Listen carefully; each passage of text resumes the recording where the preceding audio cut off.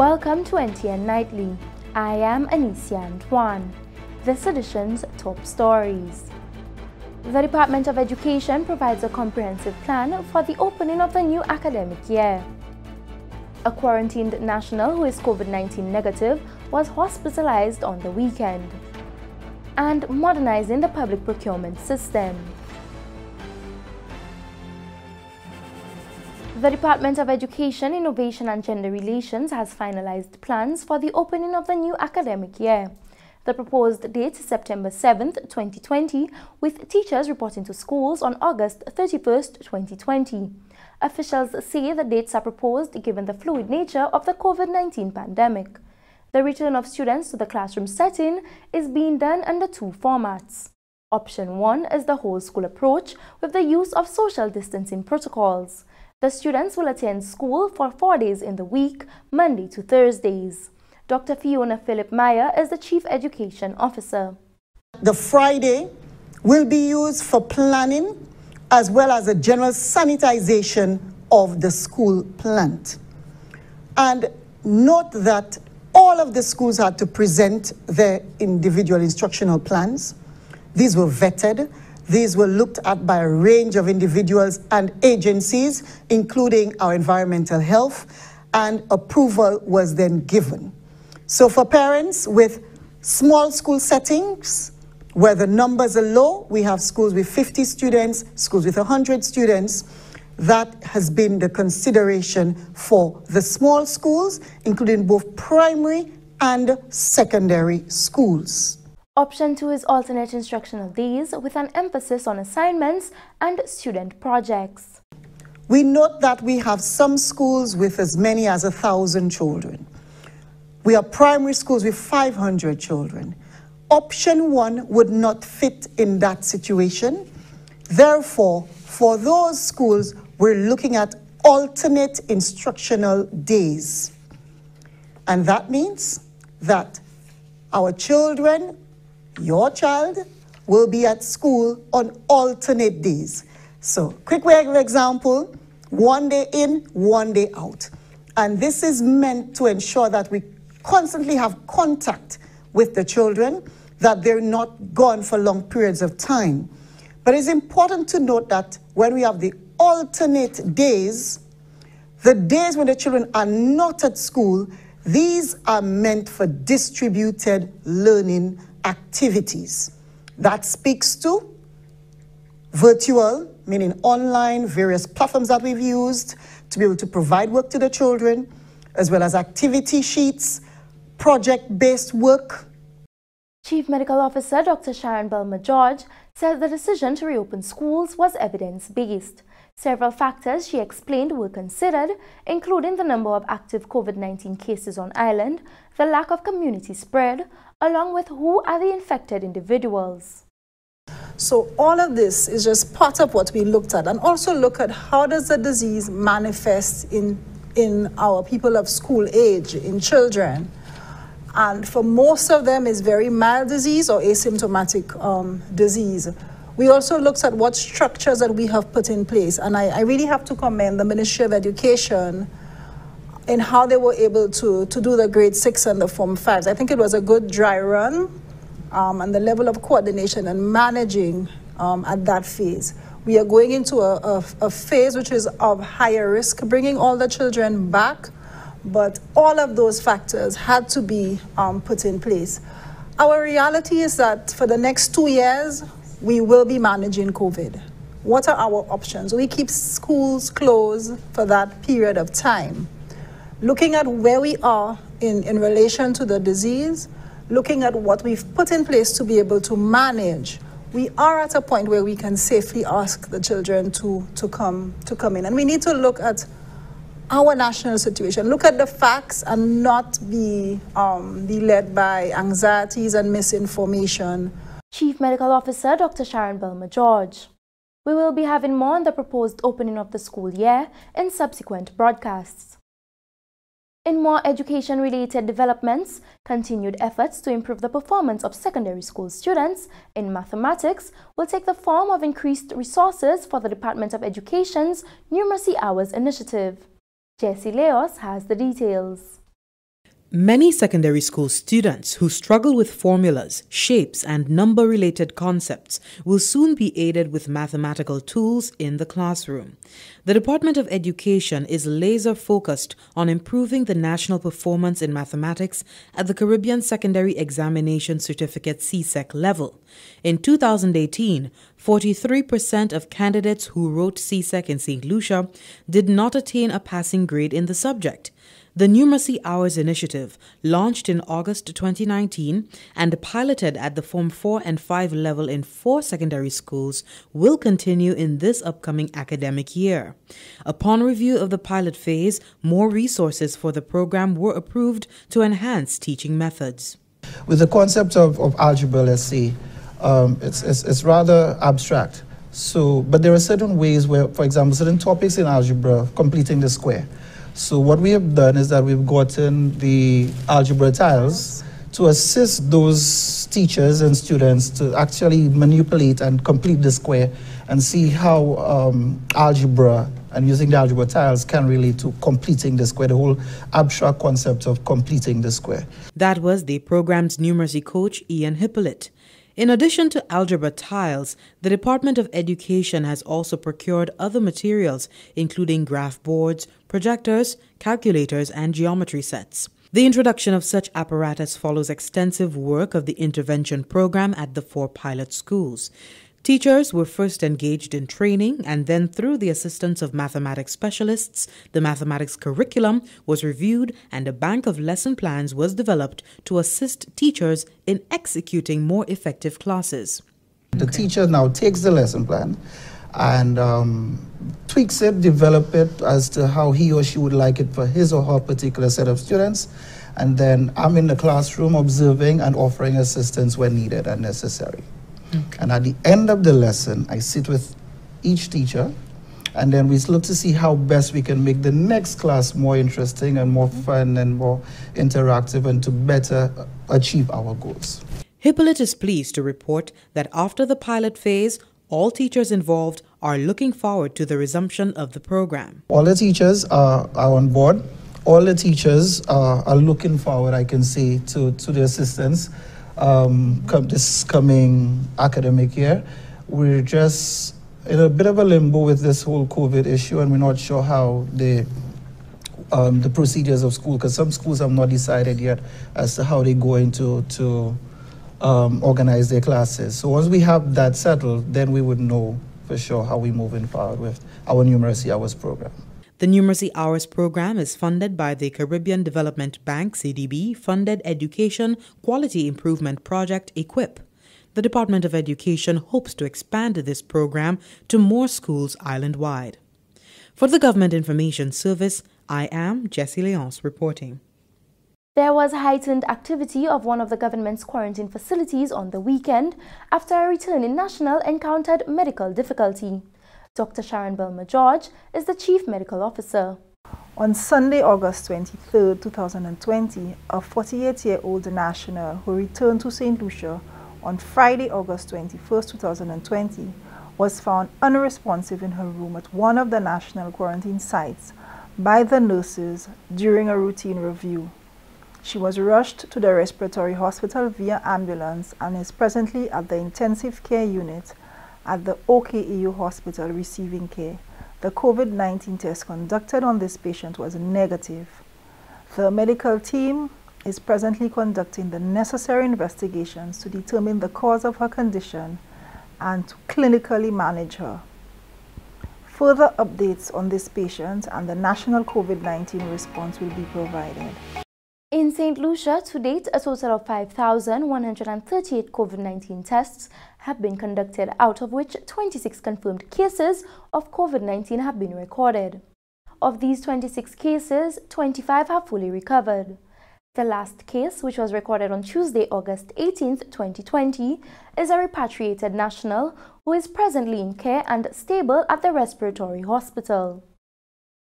The World Bank Group has received funding under the Canada Caribbean Resilience Facility, CRF. The facility was established to achieve more effective and coordinated gender-informed, climate-resilient preparedness, recovery, and public financial management practices in 9 Caribbean countries. CRF also supports countries by deploying technical experts in the region for close partnership, collaboration, and just-in-time support to accelerate the implementation of recovery projects and overall resilience-building efforts across the Caribbean. St. Lucia received technical assistance to undertake some of the reform activities to its public procurement system. Glenn Simon reports. Public procurement refers to the purchase of goods, services and works by governments and state-owned enterprises. It accounts for a significant portion of taxpayer revenue. Governments are expected to conduct public procurement efficiently and with very high standards to ensure quality of service delivery while safeguarding the public interest. Senior Procurement Officer in the Department of Finance, Trevor Cyril, acknowledged that in the past, procurement has not been accorded the level of seriousness that it truly deserves. He was pleased, however, to see that St. Lucia has now followed the path of the international community by recognizing the importance of the procurement function. When you look at the value of procurement on an international level, it is accounting for 12% of government expenditure. In 2018 dollars in St. Lucia, our GDP was $1.922 billion. Procurement, as 12% of that would work out to about $230.6 million, and that's conservative. That is a significant amount of money. And so we need to put administrative procedures and a framework in place to ensure that government taxpayer dollars are best utilized and we end up with the best outcome. With funding under the Canada Caribbean Resilience Facility, CRF, the World Bank team undertook a review of the post-disaster public financial management in St. Lucia, of which public procurement is a key component, particularly in response to a disaster or emergency. A stock-taking exercise on public procurement was conducted with relevant stakeholders during the month of August to discuss the new systems and modalities in public procurement, such as e-procurement and legislative reform governing public procurement. Anthony Jean is the Assistant Director for Public Procurement in the Department of Finance. So it's not just only to introduce flashy systems of e-procurement and new legislation, but you want the persons really impacted to feel like some sense of ownership in this, because it's not being done primarily for us, it's being done for everybody. So our stakeholders, it's important that they're on board, they understand the history, they understand what it is we're doing, and importantly again, the next steps, how it impacts on them, how it requires them to respond, and we factor that into our action plans. Deputy Economist in the Department of Economic Planning, Pearl Alcindor, agrees that public procurement must be given greater attention as it represents government expenditure into the local economy, which serves to stimulate economic activity. Stock taking is very important in terms of looking at the efficiency of your project, looking at what are the gaps in your project activities, what are the troublesome areas that needs to be addressed so you can course correct and become more efficient to ensure that you deliver the outcome that you contemplated in the definition of your project. One of the key stakeholders in the stocktake exercise was Calvin Lee, the Deputy Permanent Secretary in the Department of Infrastructure, Ports, Energy and Labor. He noted that procurement is a critical aspect of the ministry's functions, which directly impacts the public works program. Because a lot of what we do impacts the general public from the point of view that, apart from the benefit of having a good road, but the construction works, the repair works are normally done by locals. So whether they work for a large company or medium-sized one or individual small contractors who build drainage and small walls and that kind, all benefit from that. So procurement for us is critical in that the transparency of it, the accountability of it, it accounts for a significant portion of our annual budget. One of the recommendations emanating from the stocktake exercise is increased capacity building for all stakeholders in the procurement process, in reference to the new tools, procedures and legislation necessary to modernize the procurement system. For the National Competitiveness and Productivity Council, Glenn Simon reporting. This is NTN Nightly. Up next, Primus Hutchinson with the NTN Novella Creole.